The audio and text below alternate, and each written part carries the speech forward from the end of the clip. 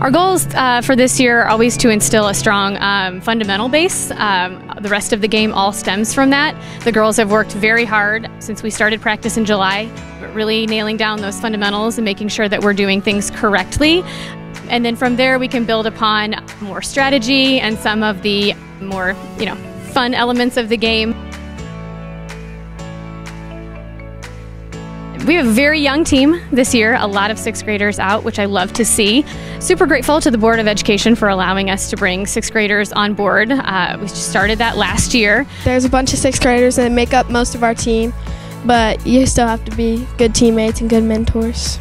I just like to pick them up because I struggle sometimes with getting out and that stuff, and that they're basically playing up and they're playing older girls, so it's going to be harder competition for them. You can just help them along the way in new positions and teach them new cheers and just show them the ropes of the junior high. As a player, I learned so many things on the field that had nothing to do with softball. Getting over failure, being resilient, a strong work ethic. And so my hope is that the things that these girls are learning on the field now is going to carry them beyond the dirt, into the classroom, into their careers, into college.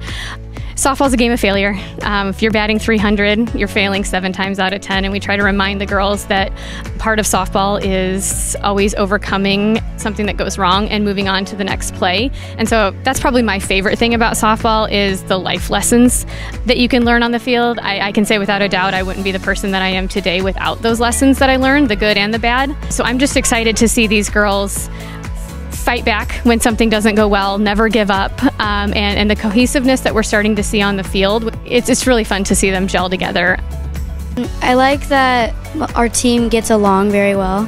Even if someone gets out or has a bad day during softball, everyone cheers them on still.